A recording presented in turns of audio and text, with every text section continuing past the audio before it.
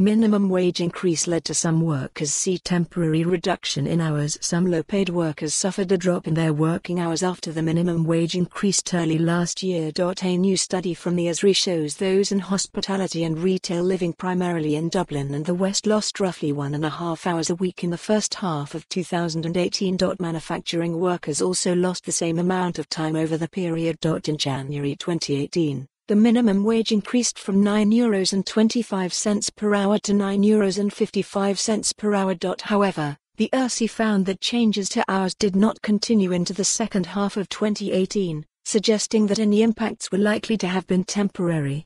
Professor Seamus McGuinness, an author of the report, said, "It is important to recognize that minimum wage changes can affect particular areas of the labor market differently, and studies focusing only on national data risk missing important impacts.